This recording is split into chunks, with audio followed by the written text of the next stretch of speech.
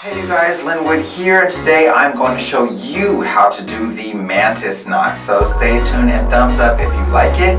If you haven't seen my last video, you can do so by clicking right here. And in the meantime, don't forget to thumbs up this video because you like it just that much.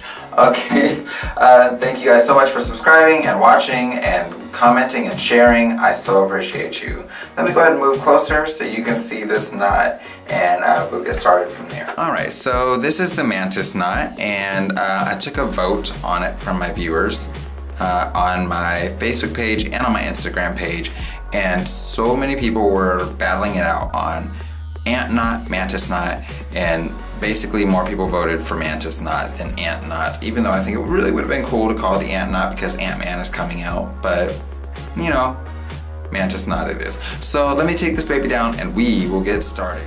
Okie dokie, artichoke. So here I have my right side with my blade and I have my left side over here with the tail. My blade is resting at about my belt line. So yeah, that's pretty much where everything is. We're gonna go ahead and place our power crease in here, as always, and pull to the center. We're going to bring our tail end over the top of the blade, under and through. This knot is so easy to tie, it's ridiculous. So for those who are looking for me to do stuff where you have more fabric to work with, this is your knot.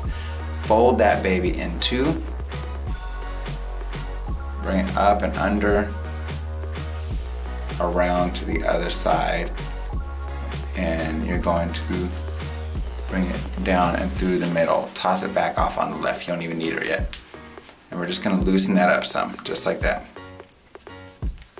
Flip this baby to where your rough side is gonna be facing under, and then from there, bring it around the back. Up and through, and we're gonna pull this a little more. Here we go. And I'm gonna wrap this under all the way around. And now we're just kind of pulling down here and pinching there. Pulling that baby down. And you can basically exaggerate this part as much as you like. So pull it down, bring it up, totally fine. So I hope you guys like it, and as always, thank you so much for watching.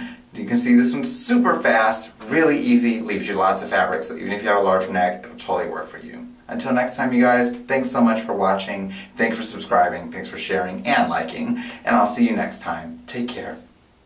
You're fancy now.